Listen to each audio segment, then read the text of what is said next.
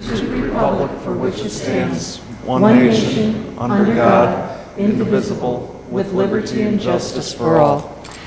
Please remain standing for a moment of reflection for our servicemen and women throughout the world, and for all those who died in our community recently, particularly the Reverend Cashin Uhas, CP, beloved brother, uncle, great-uncle, former rector of St. Anne's Monastery and Basilica, who offered the invocation and benediction during the 2004 swearing-in ceremony of Scranton City Council, and dear friend to my late parents, Robert D. Walsh, loving son, brother, grandson, nephew, and my former student, Seal D. Hughes, devoted mother of our friend Bill, grandmother and aunt, Ann Rose Halpin, beloved mother of our friend Grace, grandmother, great-grandmother, and sister, Jack Irwin Davis Sr., loving husband, father, grandfather, great-grandfather, and 25-year veteran of the Scranton Fire Department, Linnell Blackwell, devoted mother of Scranton OECD employee Fania, grandmother, sister, and aunt, Midge Lee, beloved mother, grandmother, great-grandmother, sister, aunt, and mother-in-law of our friend Carolyn, and their dear families and many friends who suffer their loss. Also, please keep in your prayers Dr. Michael Riley, who underwent surgery today.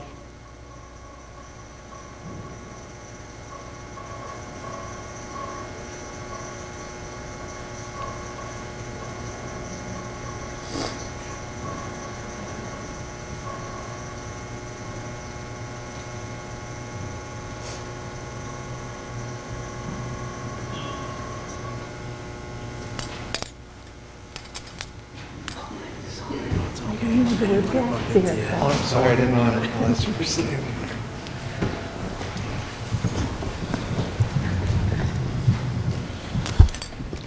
Roll call, please. Here. Here. Here. Here. Dispense with the reading of the minutes, please. Third order, 3A, comparison of city funds distributed in 2012 and 2013 from the single tax office. Are there any comments? If not, received and filed. 3B, minutes of the Scranton Police Pension Meeting held January 23, 2013. Are there any comments? If not, received and filed. 3C, minutes of the Composite Pension Board's regular meeting held January 23, 2013. Are there any comments? If not, received and filed. Do we have any clerk's notes tonight? No, Mrs. Evans. Thank you, Mrs. Craig. Do any council members have announcements at this time? I would just like to mention with the parade coming up, I'd hope that everyone tries to remain safe, don't drink and drive, and enjoy yourself downtown for the parade and many festivities throughout the city, both this week and for actual St. Patrick's Day coming up. And that's all. Is there anyone else? Councilman McGough is unable to attend tonight's meeting. The Lou Rusby Jr. Foundation and State Representative Frank Farina will conduct the first annual Breakfast of Hope on Sunday, March 17, 2013, beginning with registration at 9:30 a.m. at Rossi's Ristorante, 1501 Main Street in Archibald. Tickets are $17 for adults, $12 for children aged 4 to 12, and free for children 3 and under. Advance ticket purchase is highly recommended. Contact Carla Farina at 570-687-3500 or Teresa Stan at 570-840-2680. The LRJ Foundation is dedicated to hope, guidance, and education for suicide prevention and mental health awareness, and supplies schools in Lackawanna, Wayne, and Pike counties with educational teaching packets on suicide prevention for staff and students. Please support this very worthy endeavor. And finally, I'd like to recognize the officers of the Scranton region of the Antique Automobile Club of America, particularly its president and our good friend Michael Pissarro, the family of the late James Klee, dedicated former Scranton police chief, as well as acting police chief Carl Graziano and the members of the Scranton Police Department, of whom we are so very proud. To my great regret, I was unable to attend last week's presentation of the Chief James Klee Memorial Plaque by Mr. Pissarro and the outstanding Antique Auto Club that Jim Klee so loved and helped to establish. And so tonight, I'd like to say to his dear children and family members, Jimmy was a dedicated public servant and a remarkable, irreplaceable gentleman who remains well-loved, admired, and respected by all he knew, served, and protected. Many thanks to Mr. Pissarro, Chief Graziano, and Chief Klee's daughters for sharing this special occasion with our community. And that's it. Fourth order, citizens' participation. Our first speaker tonight is Ron Ellman.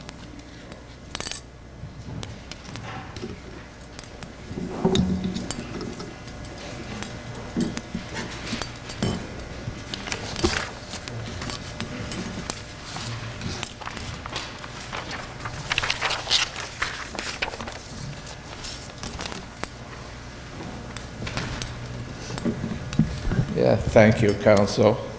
Good evening. I'm glad to see a couple of you feeling better. Thank you.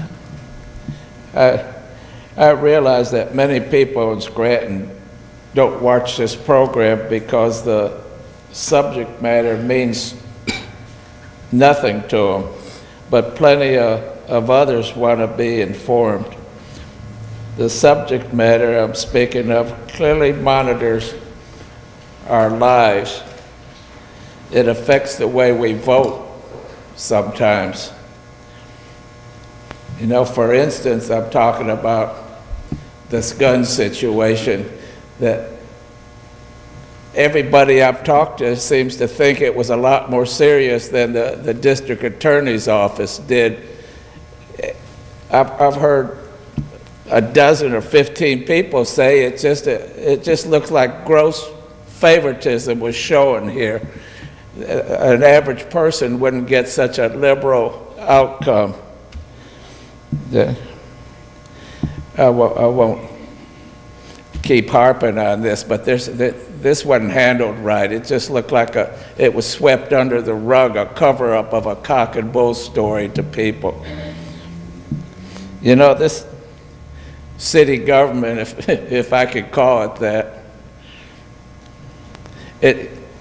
it reminds me of like when I watch these Robin Hood movies, the king tells the sheriff of Nottingham the peasants aren't paying enough taxes. They're not taxed enough. Go tax them. See, Hester's leaving town, raise the taxes. Whatever's done, that's all that we hear, raise the taxes. The developers have cheated us people out of building permits year after year, and nothing's done, just raise the taxes to cover it. The SPA needs $10 million for the garages. Instead of closing 2 of them, which is the simple, best thing to do, is raise the taxes so we can repair the garages. A $100 a year man, an hour man, sitting there babysitting for $40,000 a year, doesn't see that there's half the income coming in. Who's supposed to suffer the loss? You know, it'd be the same thing, raise the taxes.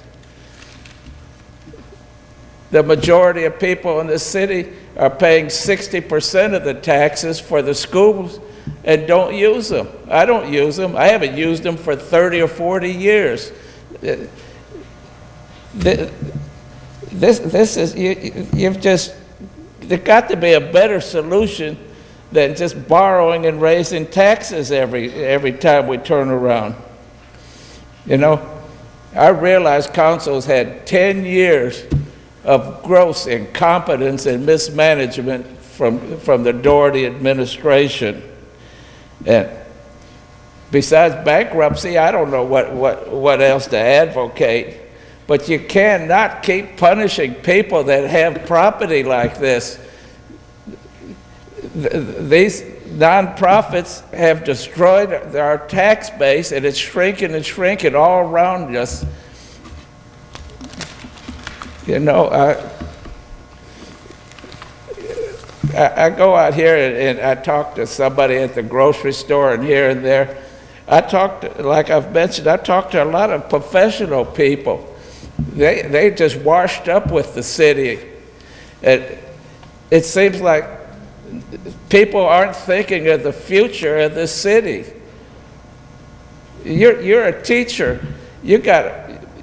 Where are these children supposed to go in 10 or 15 years when they inherit like a $500 million worth of bills and so forth? That's where we are. Something got to be done besides borrow and raise taxes. We're not getting nothing for our money. You know, I keep telling you, I can't walk down the street because people park on the sidewalk.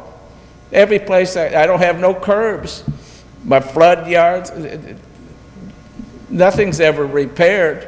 Now my taxes are twice what they were when I bought the house. There's just got to be a better solution, and I hope one of our new political people come for it. Thank you. Thank you. Thank you. Ozzie Quinn.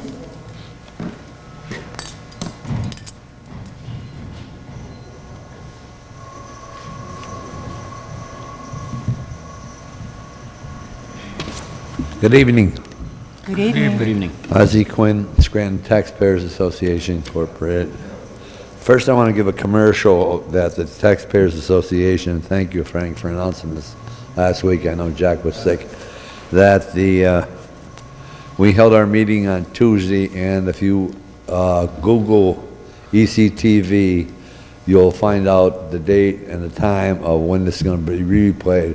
It's very interesting because Representative Kevin Haggerty attended, he was the guest, and he spoke about the many issues prevalent today in the city and statewide, and I think it was a good meeting. Next two things I'm asking you, the first one I'm asking you to consider seriously. The last one I want to ask you to consider as much as you can, okay, to enact. The first one is that I have come to the conclusion that with everything being shot down that you're trying to do, okay, in regards to to pay off the debt we owe, that we have to have a meeting with the state representatives, I mean the council and the mayor, the state representatives and the state senator. The only way I can see us getting bailed out of this situation is we don't want to go through bankruptcy, but the state are the ones that put the albatross around our neck 21 years ago, and they should be able to sit down and talk about this intelligently and try to help the city with their finances, be it a no-interest loan or grant or whatever, or a combination. I ask you to consider that. The other thing I urge you to consider, and that is to ask the district attorney to do an investigation of Scranton's OECD. What I mean is this here. In all due respect, Mr. Hogan, this has nothing to do with reflection on you. This is before you came here. You've been reading off various loans that were paid off, various loans that people are behind on, don't know where they're going with them. And tonight you're supposed to read off another list of deadbeats, okay? If you take that list, those 3 lists, and take the names over and get the Doherty campaign finance books, okay? And compare who got the loan with who gave large donations to Mr. Doherty, you're going to see that they match. That's collusion in my books. That is unequivocally collusion. It's as tantamount as going and saying, you know, I'll give you $500 if you give me the if you give me this bid, if you give me something, or you give me a job, you give my cousin a job. And this is what happened. And the DA is sitting down there. And he knows, that there's things going on. I've asked him, but he just don't even answer with a letter or a reply. Why? Mostly because the DA is so political, it's unbelievable. I don't think that's going to help me very much if I get arrested. But I really hope that, and I know, Mr. Hogan, that you just came on board with the OECD 2 years, and but you know, a lot of the audit that has $11 million missing, and I mean that the city has to come up with $11 million of non-federal funds. A lot of that audit has to do with these loans and grants that you're talking about, and the fact that they weren't eligible for these loans and grants.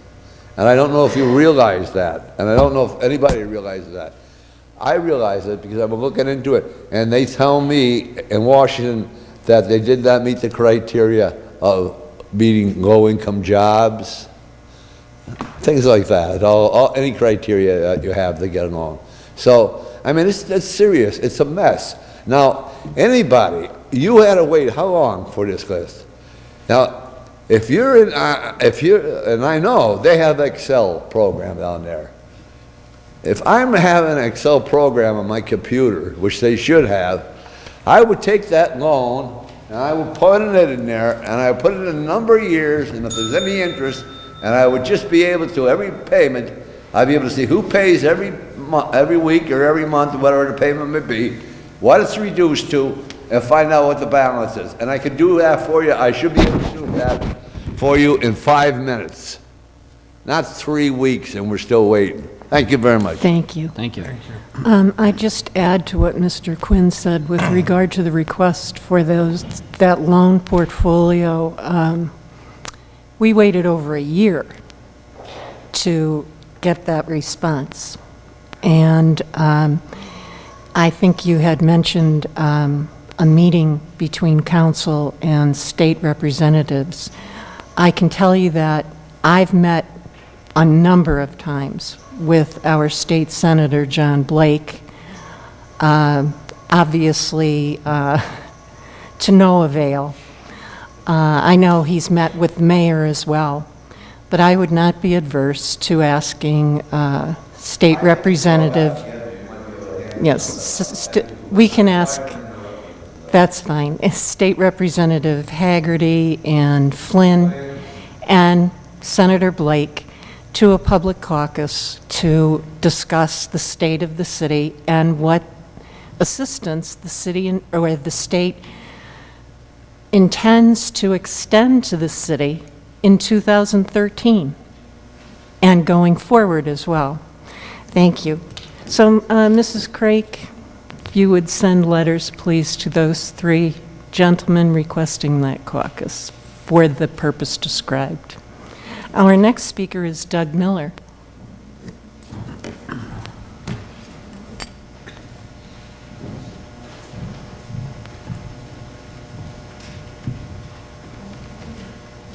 Good evening, Council. Doug Miller, Scranton. Just like to begin tonight Good evening. by discussing the motion, the request to have our state senators and representatives appear before council in the caucus.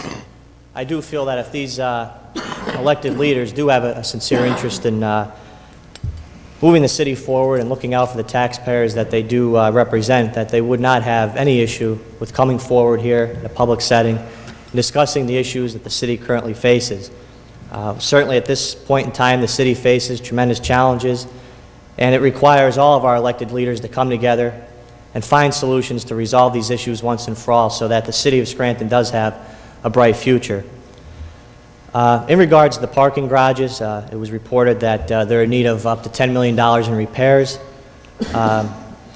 Certainly not surprised by that. I know for quite some time that this just has been continuing to escalate and that these parking garages have been in disrepair for many years now.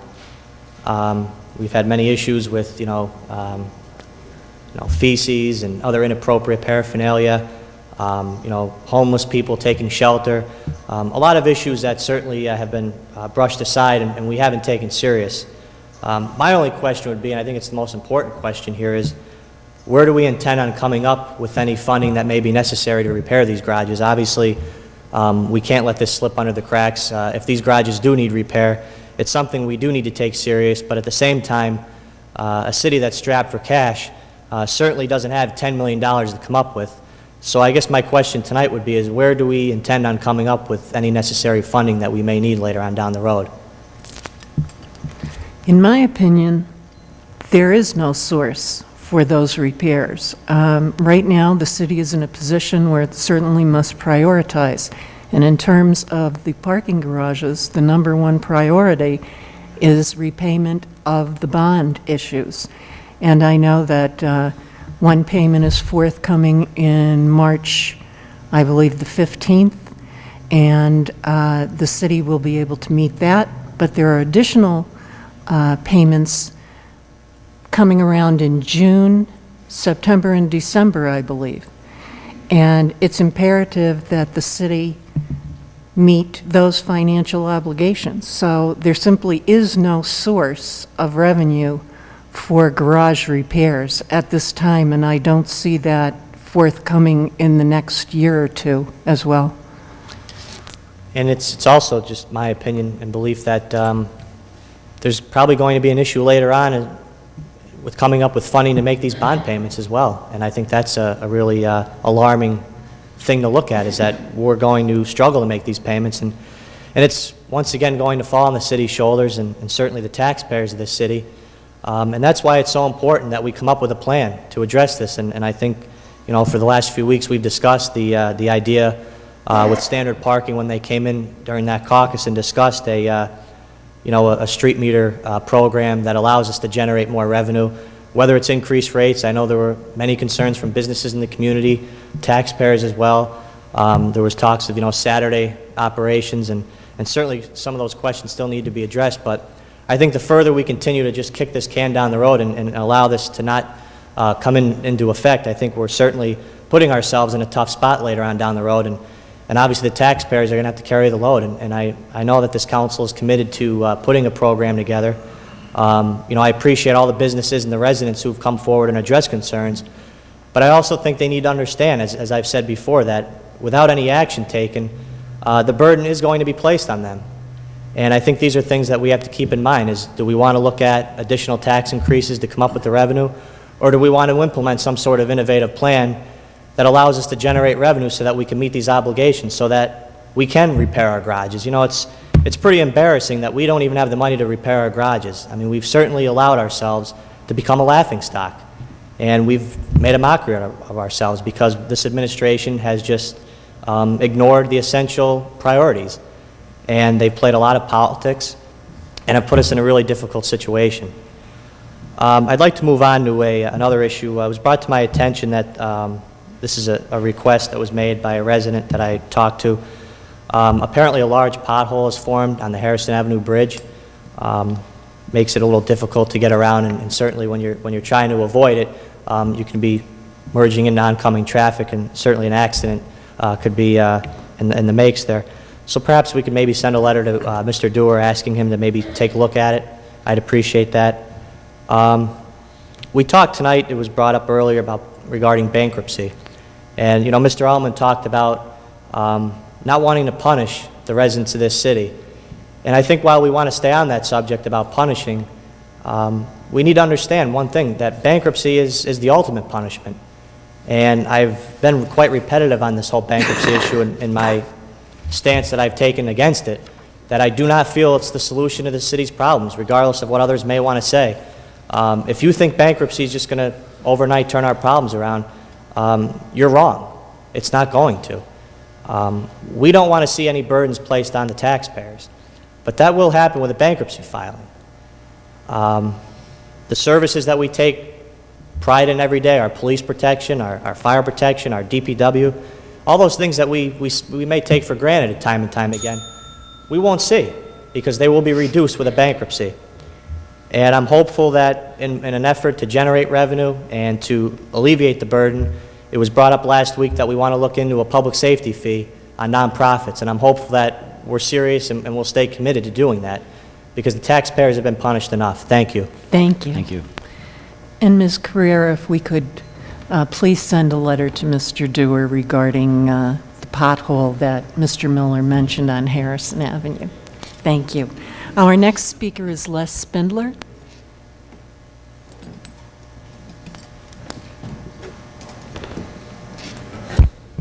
Good evening, Council. Les Spindler, city resident, homeowner, taxpayer. Good evening. Good evening. Nice to have you back, Mrs. Evans. I hope you're feeling better. Thank you. I usually don't come up here and talk about other speakers, but as Doug said, week after week, Mr. Ellman comes up here and complains about taxes. And in the next breath, he says we should file for bankruptcy. Well, I told him before, I said, don't you realize if we have a receiver come in, you're complaining about taxes now? A receiver could come in and raise your taxes 125%, if not more. Mm-hmm. So bankruptcy is not the answer if you're complaining about paying taxes. Moving on. Just a quick question about the mayor's salary. It's going to be $75,000 after 4 years. Will that be permanent? Yes. Ongoing from then? Okay, Yes. good. I think that's a good idea. Unlike Mr. McGough's idea to put it back to $50,000. I thought that was wrong. Okay, thank you. We're talking about parking meters, and I've gone by here a bunch of times. The 700 block of Madison Avenue, it's the block up from the regional hospital. There are 2 apartment buildings there and a single house, and there's meters in front of those buildings. I don't know why there would be meters in front of places where people are living. Mm-hmm. I know if I lived there, I'd be furious about that. These people have to pay to park in front of their houses? I think that's ridiculous. We can look into It's that. the 700 block of Madison. It's there's those 2 buildings, a private home, and then the Von Koch building is next to that. But why there's meters in front of residences is beyond me, and it's been that way for years. I can't believe these people haven't complained. Perhaps they're not operating. Do you Maybe know? not. But nevertheless, they can still be removed and placed Absolutely. elsewhere where they can be useful. Yeah. Okay, 2 weeks ago, Councilman Rogan commented about responses he got from Director Dewar, DPW. I guess it's safe to say none of them were from the requests I put in. No, it was nice to have that stack of about 10 responses, but I think there's probably a few hundred or maybe 1,000 outstanding over the last 4 Well, the one years. request I did make back in November, the street sign where I live was stolen. 2 Mondays ago, that was replaced in the corner of Bulwer Street, North Rebecca Avenue. There's one problem. It's North Rebecca Avenue. On the sign, it says North Rebecca Street. That's incorrect. The sign was made incorrectly. And I have these things in writing. I'll give them to Ms. Carrera when I'm done. So I don't know whoever made that sign. It's wrong. And another street sign, the corner of Price Street and North Lincoln, and I have that in writing. That sign is faded to the point where you can't even see it. So that's like if an emergency vehicle is looking for that area, and I do have that written down. Lastly, article in the paper today about the DA finding no wrongdoing with Liz Randall losing her, giving her a gun to someone that lost it.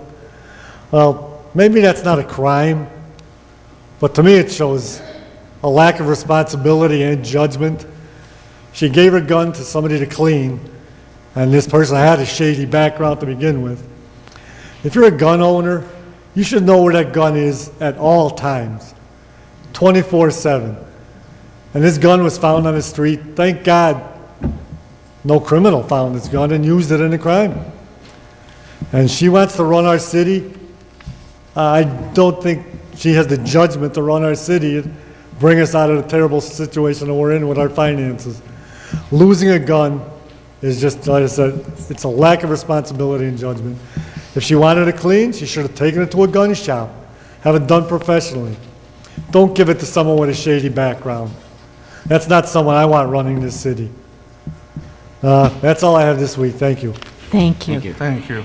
And Mr. Spindler, thank you very much for presenting your requests in writing to our office. I appreciate the fact that you comply with the rules and requests made by council. And I forgot to say it's on there too about the my corridor. It's deteriorating more and more.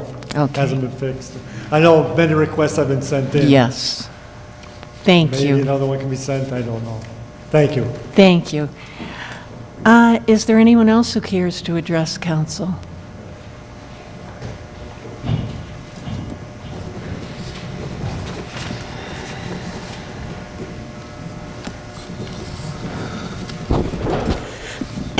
Andy Sprague, citizen of Scranton, fellow Scrantonians. Good I evening. noticed in your legislation C, I guess it's 5C, the establishing of on-street parking requested by the hospital. Why would the hospital with 3 parking garage request on-street parking? And they did the study. Of course, when they do a study, how is that study going to turn out? I don't quite understand why they would want 9 on-street parking spaces. And I expect if they get them, they will be metered. And that would be more of a slap in the face to them than anything else. I don't understand it. They got 3 garages, and yet they want on-street parking. You'll never know. Okay, we don't have much responsibility with the Scranton Lackawanna Health and Welfare Authority, do we really?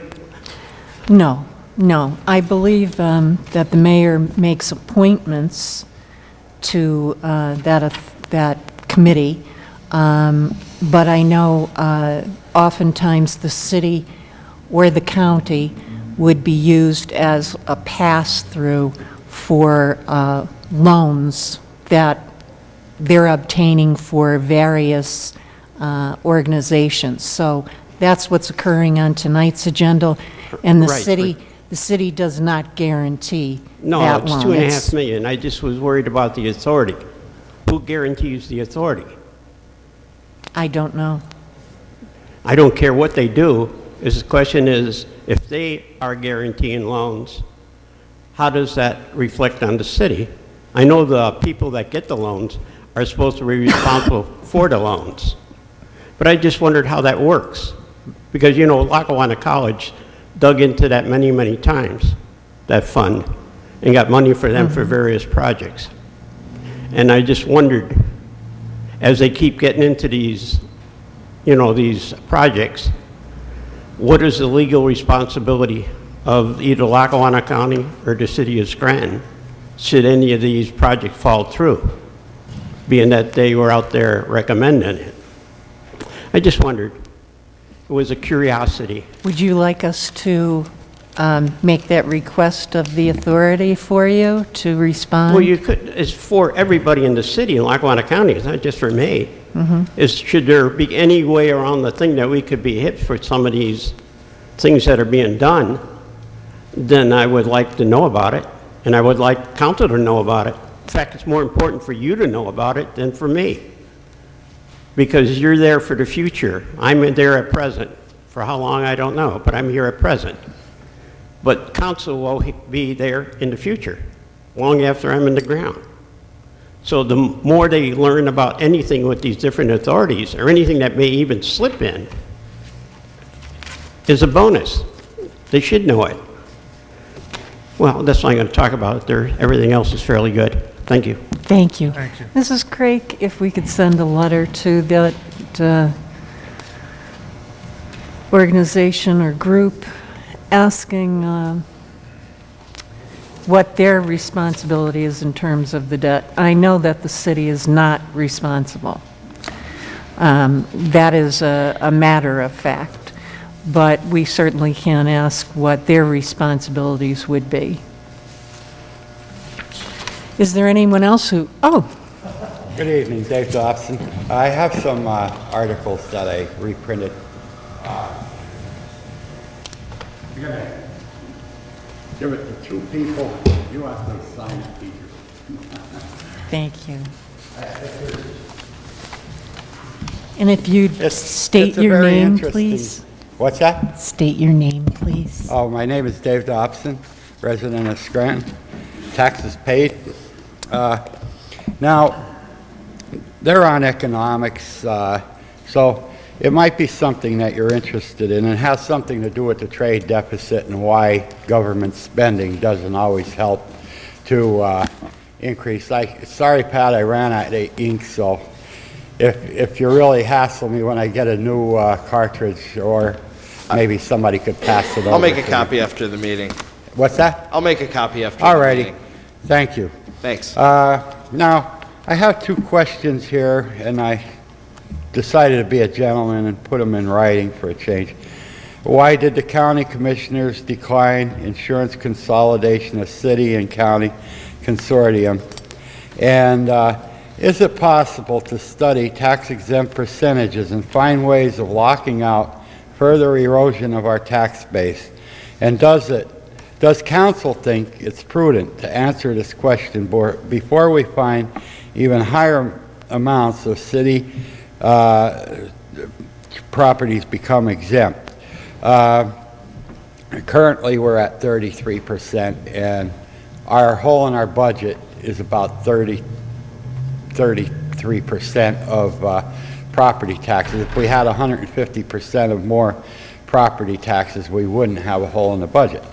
So I'll give this to Ms. Guerrero. I know that we had already sent a letter to the commissioners regarding the issue of their declining to participate in a healthcare consortium. They have not responded as yet. With regard to the second issue, you know, it's unfortunate, but even the state seems to be taking increased measures. I know that our state senator, John Blake, is involved in this, taking increased measures to protect the nonprofit standing of tax exempts.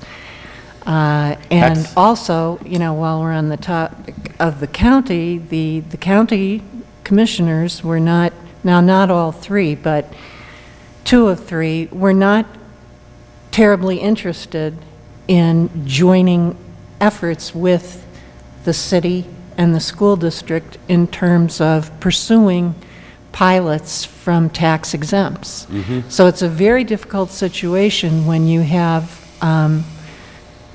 elements of government that appear to be working against the citizens to the benefit of the nonprofit community. We're about 30% of the population of the county, and so we have 2 to 1 lined up against us. But I think it would be interesting to look into the feasibility of a study. I've gotten involved with the Taxpayer Association again, and maybe we could get some legal advice on that. And it's almost a deal for the Supreme Court because it's gone too far. Everybody's putting them here, and just pay us, you know. And last week there was an article on dead meters, and I noticed quite a few of them when I parked downtown. And Mr. Joyce commented on it, and I would say it was around the 14th of February. I think it was the second week, the meeting of February, that I parked in front of a dead meter, which I didn't owe anything at that time. But, you know, I noticed the whole row in front of Guild Studios was dead. And it's a shame that these corporations want us to trust them when they're doing such shoddy work. I mean, they're supposed to be taking care of it, and they're not. So how do we sign off on a deal with them? I think they've undermined our trust quite a bit, and they have some answering to do. Lucy, you got some explaining to do. There's a low-cost neuter clinic. The number is 570-994-5846. It's EPAA. It's $60 for a cat. We have some terrible animal problems in the city. And some people are moving out of apartments and they just push the cat out the door, non-neutered, and we have a problem. I like to express support for the current council, and I hope it'll remain similar. I hope you people will rerun again, and I'm sorry for all the harassment you've got out of the Times and so forth, but we need you. Uncle Sam needs you. And also, I'd like to see looked into for the new mayor a term limit of 2 terms, so we don't get any more entrenchment than we already have had. After the second term, I think whoever is in there kind of wears out there. Legislators are different because you have people coming in and out, and there's nobody up there that has more than maybe 20% control of things anyway. And the golden parrot goes to Congress. Now, we have a sequester, and they're looking at Social Security. One of my neighbors has 20 cents a week left over after her insurance premium increase, and they want to chain down the CPI and so forth. 20 cents a week. I mean, that's mighty generous of them, you know. So unless you want your mother-in-law dropped off on your front doorstep someday by a couple orderlies, you better think about it, even young and old. Have a good day. Thank you. Thank you. Is there anyone else?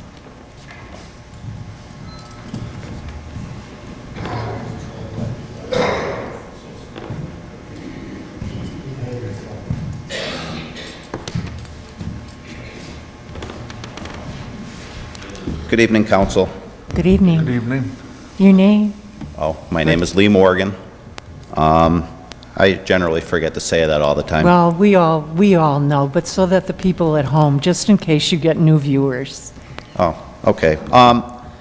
You know, listening to prior speakers, you know, speak about the state of the city, I think it's important to realize that what's really happened here is so many voters have walked away from the polls, and so many voters vote without knowing what they're voting for, that I'm not surprised that we find ourselves where we are. My opinion is that, you know, people need to really be informed before they make a vote. I don't think the city is that much different than the county or the state or the federal government, but the federal government is the lucky party because they can print money. With that said, I'd like to say, and I don't know if Mr. Rogan is allowed to respond or not, but Mr. Rogan, from what I've been led to believe, and I could be wrong, but I believe I read in the newspaper that you're for a partial privatization of DPW. Do you want me to respond now? Sure. Sure. I think something has to be done in our Department of Public Works to save money. I would prefer not to privatize and collect garbage in 4 days and have a 5th day for maintenance and repairs. If that can't be negotiated, then privatization is an option. Okay. Now, I don't retract last week's statement in regards to the city's unions picking bad candidates and backing bad candidates for public office. I think that's taken us the wrong way, but I would like to say something about privatization. Now, I don't know if you know anything about Carbondale, but they privatized their trash collection. And I'm just curious what you believe a living wage to be, because their drivers make $11 and the people putting the garbage in the back of the truck make minimum wage. And I just think that communities can't balance their budgets on the back of the people who work in their cities. I don't see a big difference between myself and any employee in this city, because we all go to work to do one thing, to earn a living and do the best job we can possibly do when we're at work. And I just think that we keep listening to the federal government and government on every level saying that the solutions to our problems are that we've got to privatize, and, well, we can't run, like the governor said, we can't run the lottery now, and they want to sell the liquor stores. And, well, in the end, the people aren't going to have anything except massive debt, no assets, and the company's going to own everything. And this country's in really bad shape. We have a lack of leadership in the unions because too many times they go off on tangents that are very destructive. But when you listen to what's taking place in the federal government in regards to trade and in regards to Western Pennsylvania and in regards to our natural gas boom, I mean, they're saying that we've got to keep Chinese people working, making products for us because they work so cheap. And I just think that if we keep going to the lowest denominator, we're going to have a society of people that just make no wages, and we're going to become a two-class society with no blue-collar middle class. It's just the serfs and the leaders. And I mean, when you sit here, you listen to people discuss issues, and everybody's afraid of the word bankruptcy. But when you go and you talk to the people who live in the city, they can't pay anymore. So what's the solution? We're talking about the parking garages. I talked to Mr. Scopoletti about the condition of the parking garages. The people he had working for him were doing all they could with their limited abilities. Everybody knew where the parking authority was. And I'm just saying that, maybe it's time for the voters to wake up.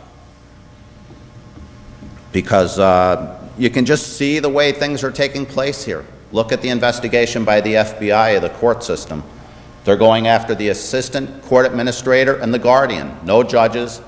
I think, Ozzie brought up about an investigation by the district attorney. I think the FBI needs to go in and investigate the district attorney and the things he does, okay? Because I wouldn't ask the district attorney to do an investigation for me, because I'm fairly versed in his office, and I have no faith in him or his office. I've been out here a long time. I've studied a lot of things, and I've paid a lot of attention. And I just am very troubled by where we find ourselves. But I think that, I don't know where the residents of this city are going to get the money to meet this city's debts, but it's not a big secret where we find ourselves, because for over 20 years, something could have been done and it wasn't. Thank you. Thank you. Thank you. Is there anyone else?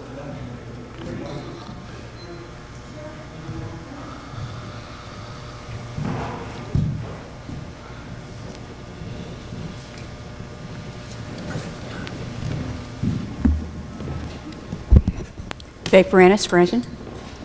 Good evening. Good evening. Hi. Welcome back, Mrs. Evans. I hope you feel better. Thank you. A couple weeks ago on The View, Evelyn Langora was on as a guest. And they were asking her if she was going to run for office because she was a big supporter of President Obama. She helped him with his campaign. And she said the following: "The most power is with the citizen. With everyone who is not a politician, you can affect policy." Which brings me to my point.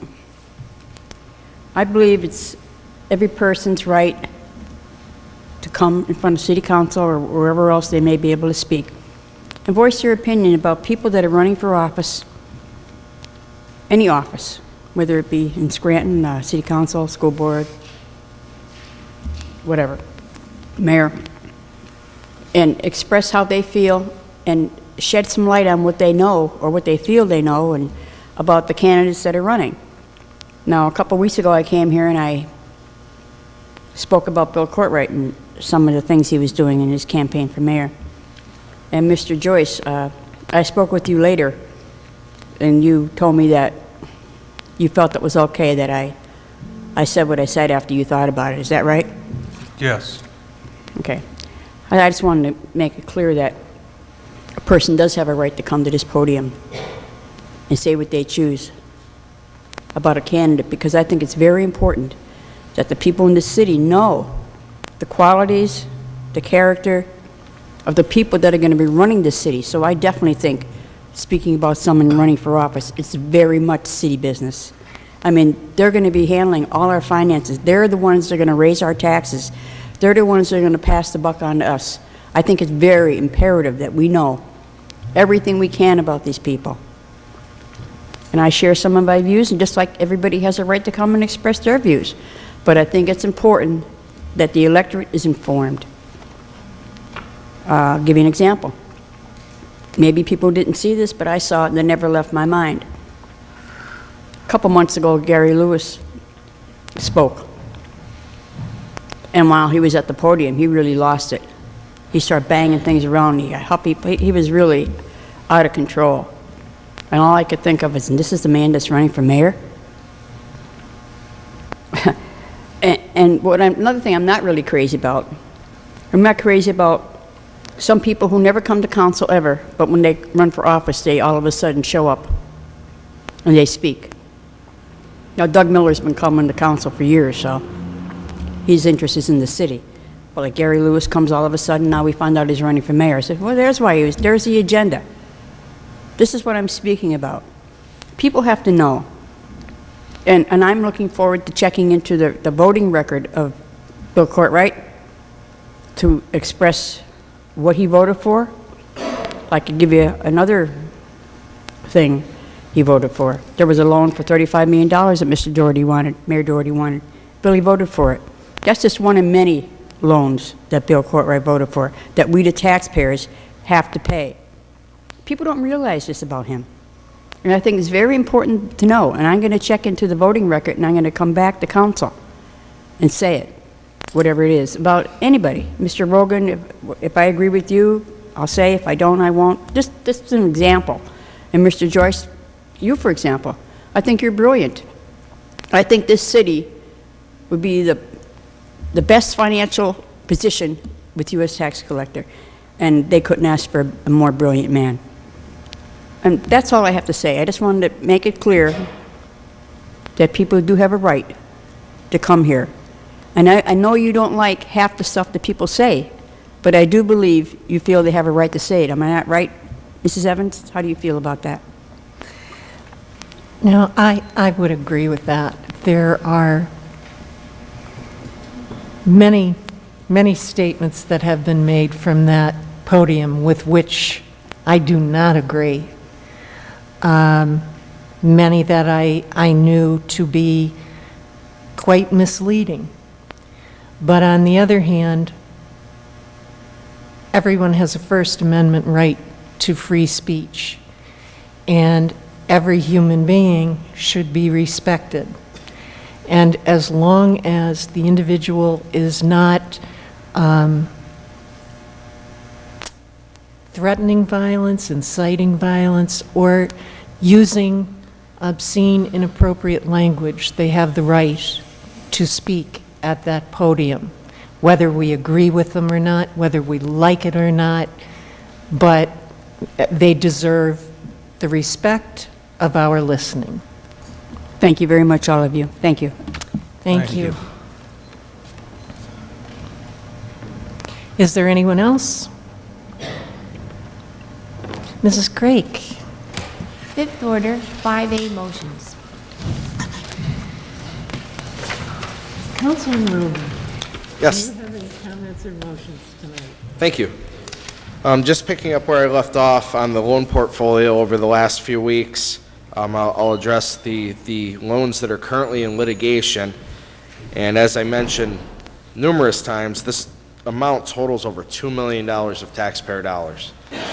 So I'll read off, these are all currently in litigation. We have Danielle and Company for $25,000, Fitness 53 Incorporated for $25,000. Gleason Custom Kitchens for $50,000. Impanema Grill, $40,000. Paul M. Nardone, DBA Outrageous, $65,000. Scranton Downtown LLC, $143,000. Actually, I apologize. That one is not in litigation. That one is open. Whistles, $64,634.13. Paperless Practice Incorporated, $250,000. Carntanga Wine Families LLC, $35,000. Vita Tapas Bar and Grill, $120,000. Cachet Supris Limited, $60,000. Everest Furniture, $110,000. 408 Cedar LLC, $250,000. Castle Deli Outlet LLC, $25,000. And the biggest of all loans in the entire portfolio, I think everyone knows what one this is, Molly Brannigan's Scranton Irish Pubs, $650,000 of taxpayer dollars. So that is the list of all loans listed on the portfolio that are satisfied, opened, and in litigation. And since I finished with Molly Brannigan's, I do want to once again bring up the parade. It was brought to my attention that there are 2 bars in the city that have been closed for quite some time that the city might be allowing them to open specifically for Parade Day. Now, obviously, for a business owner downtown, Parade Day is probably one of their most profitable days of the year, and I certainly wouldn't want to hurt a business owner. But with these 2 businesses that they may be opening, I do have some questions. Are they approved by the Liquor Control Board? Is there still an active liquor license? Will they be paying mercantile tax to the city on those sales? Will all proper procedure be followed?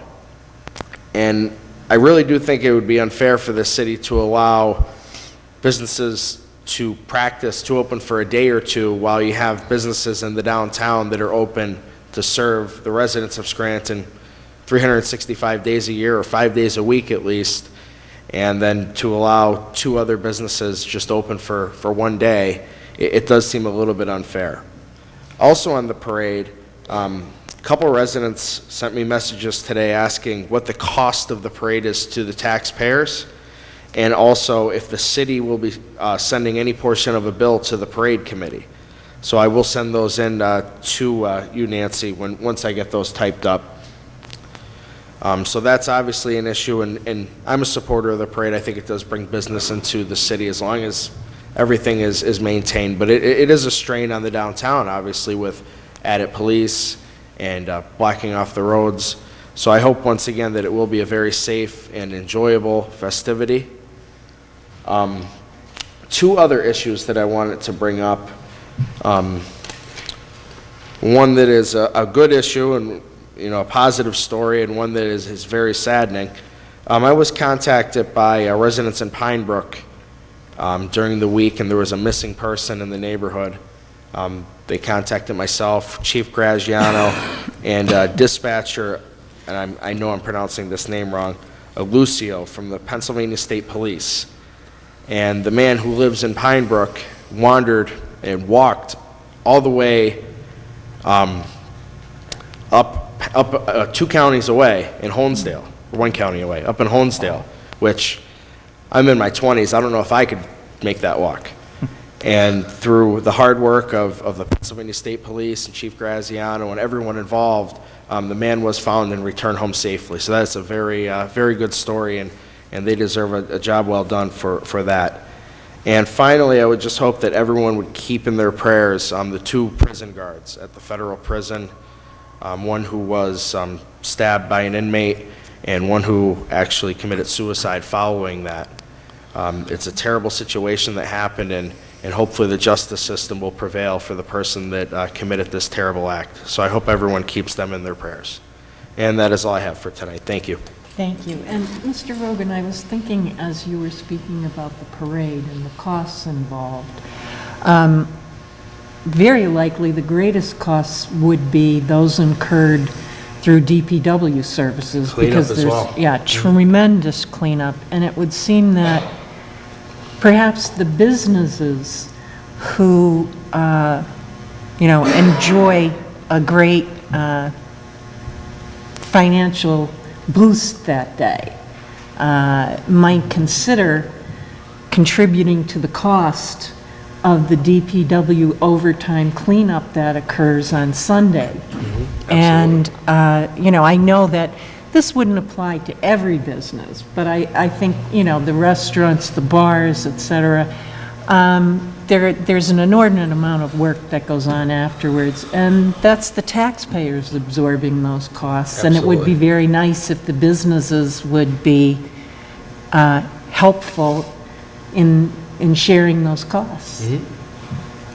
So if you want to include that. Absolutely. I'm going to type everything up and I'll send that in tomorrow morning. Thank you. And Councilman Loscom, do you have any comments or motions tonight? I'll pass on comments this evening, thank you. Thank you. And Councilman Joyce, comments or motions? Yes, I'm going to be rather brief tonight.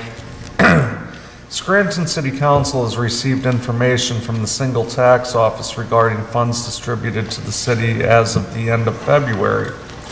In regard to current real estate tax collections, the single tax office had collected and distributed $4,893,392.08 to the city. During the same period last year, the office had collected and distributed $3,760,304.08. This is an overall increase of $1,133,088, or a 30.13% increase in current real estate tax collections. Along with current real estate taxes, the single tax office also collects prior year delinquent real estate taxes. As of the end of February, the single tax office collected and distributed $72,072.35. In the prior year, delinquent real estate taxes to the city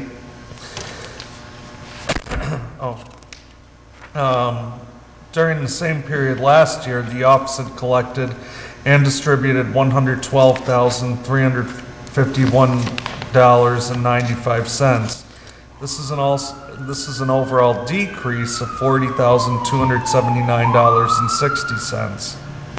In addition, the single tax office also collects the local service tax. As of the end of February, the single tax office collected and distributed $367,399.47 in LST revenue to the city. During the same period last year, the office had collected and distributed $391,380.11. This is an overall decrease of $23,980.64. Finally, the tax office collects the business privilege and mercantile taxes. As of the end of February, the office collected and distributed $32,231.31 in business privilege and mercantile tax revenue to the city. During the same period last year, the single tax office had collected and distributed $20,026.35. This is an overall increase of $12,204.96. In other news tonight, Northeast Revenue has submitted 2 reports to Scranton City Council. One report concerns delinquent refuse fees, and the other report concerns delinquent real estate taxes. Both reports provide data for the period beginning on February 1st and ending on February 28th. In regard to delinquent refuse fees, Northeast Revenue had collected and distributed $23,300.90 in delinquent refuse fees, and they also collected $17,920.26 in interest associated with those fees. This amounts to a grand total of $41,221.16 in delinquent refuse fees and interest collected and distributed. As one knows, Northeast Revenue collects and distributes delinquent real estate taxes, which, with the exception of the prior year, which is handled by the single tax office. During the month of February, Northeast Revenue collected and distributed $53,856.77 in delinquent real estate taxes. I do have a few citizens' requests tonight. First is concerning the 100 and 200 block of North Everett Avenue. Various residents living on the 100 and 200 block of North Everett Avenue have contacted me regarding the condition of their road.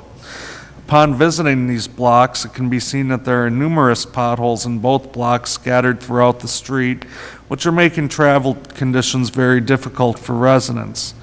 Mrs. Craig, please contact Director Dewar, inform him about the situation, and ask him to handle the situation promptly.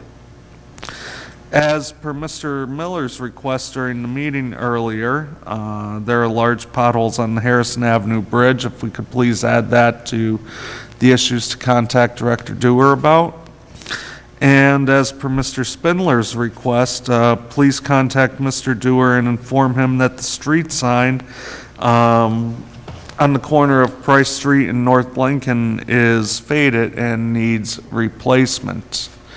And finally, with the parade day in Scranton coming up this Saturday, I'd like to remind all patrons of the parade to be safe. Don't drink and drive. And if you do drink at the parade, please invest in a taxi cab for a ride home and ensure safety to all the patrons of the parade. And that's all I have for tonight. Thank you. Good evening. I wish to apologize for my absence from the last 2 city council meetings because of illness. I've never taken my duties and responsibilities lightly. And as a result, I continued my work from home because the job of a president is more demanding and extensive than what occurs on Thursday evenings. Also, I'd like to sincerely thank everyone who sent get well cards and flowers. Your good wishes and support were deeply appreciated and inspired me to keep on top of the people's work. I have only a few issues to briefly discuss tonight.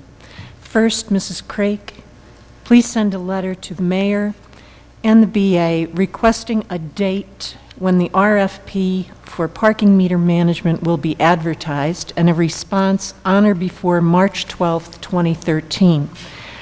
I had expected the management to be advertised for bids 2 weeks ago and spoke to the mayor about such again last week.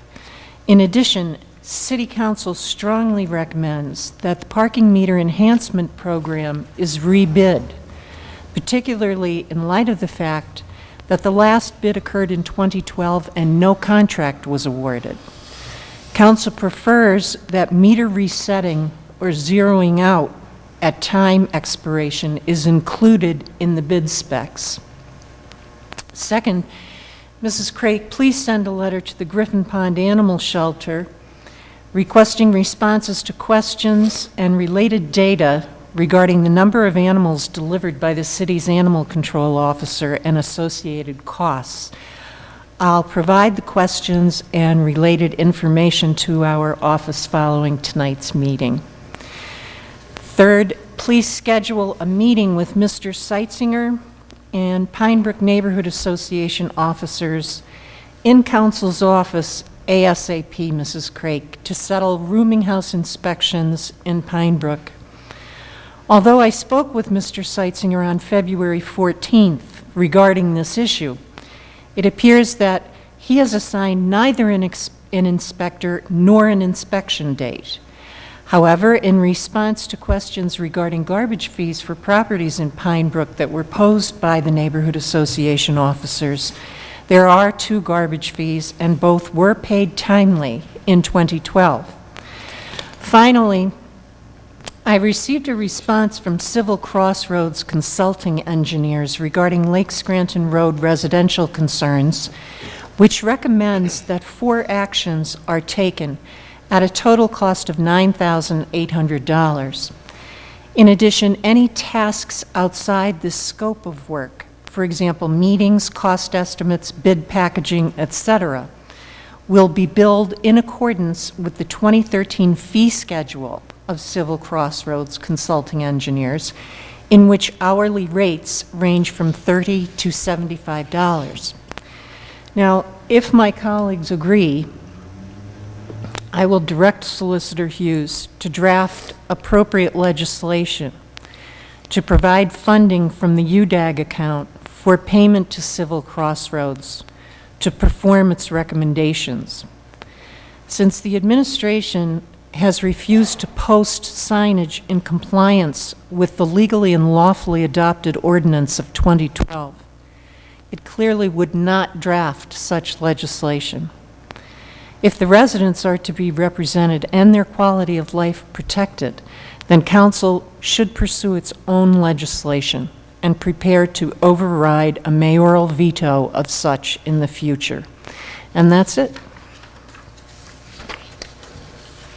5B, granting a special encroachment permit to Regional Hospital of Scranton of 700 Jefferson Avenue, Scranton, Pennsylvania, for the installation of a canopy extending from the applicant's building 21 feet 0 inches, subject to conditions. At this time, I'll entertain a motion that item 5B be introduced into its proper committee. So moved. Second. On the question?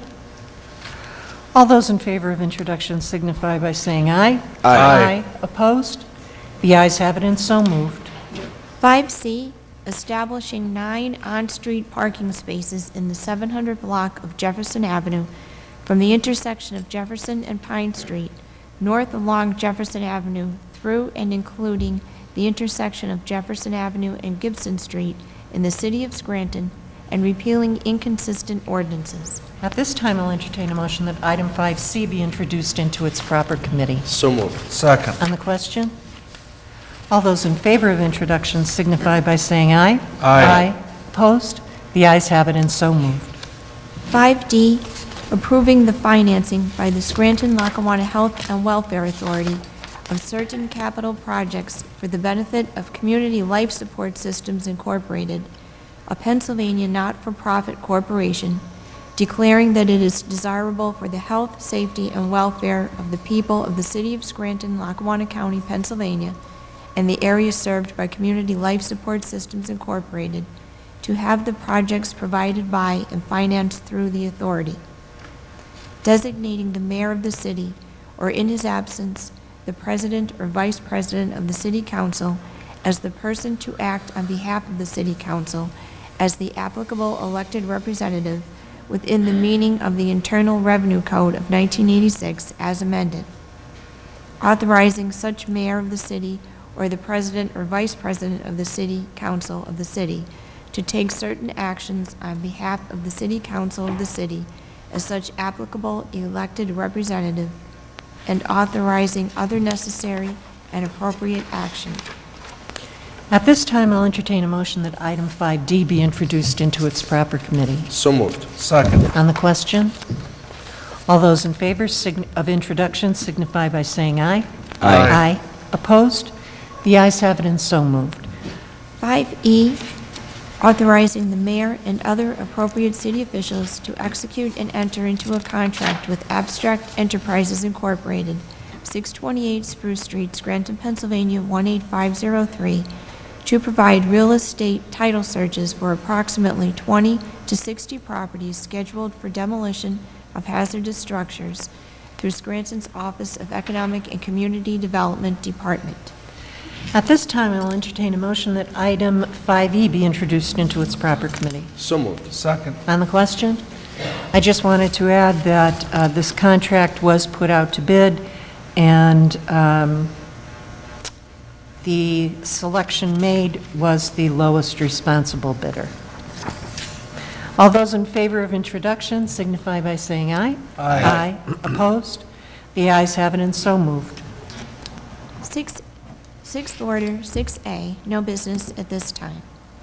Seventh order, 7A, for consideration by the Committee on Public Safety for adoption, file of Council Number 8, 2013, establishing a no parking zone along the easterly side of Wyoming Avenue, State Route 3025, from segment 30, offset 2190, to segment 30, offset 2410, and along the southerly curb line of Larch Street, 175 feet east from its intersection with Wyoming Avenue, to allow for safe site distances for a proposed McDonald's restaurant at Wyoming Avenue and Larch Street. What is the recommendation of the Chair for the Committee on Public Safety? As chairperson for the Committee on Public Safety, I recommend final passage of item 7A. Second. On the question? Roll call, please. Yes. Yes? Yes. Yes. I hereby declare item 7A legally and lawfully adopted. 7B, for consideration by the Committee on Public Safety for adoption, Resolution Number 8, 2013, accepting a donation of $100 from Anthracite Heritage Museum and Iron Furnaces Association, presented to the City of Scranton Fire Department. What is the recommendation of the Chair for the Committee on Public Safety? As chairperson for the Committee on Public Safety, I recommend final passage of item 7B. Second. On the question? Roll call, please. Yes. Yes? Yes. Yes. I hereby declare item 7B legally and lawfully adopted. Mrs. Craig, before we adjourn, if we can contact someone in the maintenance department. I think I know what you're going to say, Mrs. Evans. It's funny that you mentioned that. I was actually in the mayor's office to sign contracts 2 days ago, and I asked the mayor's secretary, Stephanie, to leave a note for the mayor that 5 of our lights were out, and our meetings are in the evenings, and it's very dark. I also noticed last week after the meeting, the emergency lighting was out. So they, Mark Seisinger had told me that was possibly due to a, maybe just a fuse. So that's okay, we'll know tonight on our way out. But he told me in here that he was waiting to find a lift. So I expressed my sentiments to the mayor's secretary that I don't think it's all that hard to find a lift, or I'm sure we could use scaffolding, or there's also poles you can use. So if you'd like, though, I had the same thought as you. I'll definitely mention it again. Or Yes, please, tomorrow, and then, if need be, I'll call the mayor and tell him myself, because, this is really inexcusable.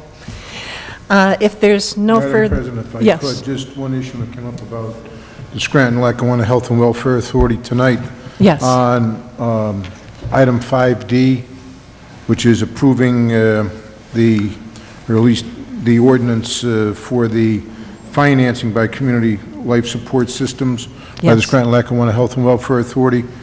If you would look at section 3 of the ordinance, it states, "The approval granted hereby shall not in any way pledge or obligate the credit or taxing power of the city, nor shall the city be liable for the payment of the principal of or interest on any obligation issued by the authority in connection with the 2013 project." So that issue came up with the Scranton-Lackawanna Health and Welfare Authority. At least as to this issue, there's no guarantee. Yes. It's just my general understanding that the city does not guarantee any obligations to the Scranton-Lackawanna Health and Welfare Authority. But at least on this issue tonight, on this ordinance, it specifically states that the city of Scranton has no obligation. Okay, there's no guarantee of the city of this financial obligation. Thank you. That validates what I said earlier. And if there's no further business, I'll entertain a motion to adjourn. Motion to adjourn. This meeting is adjourned.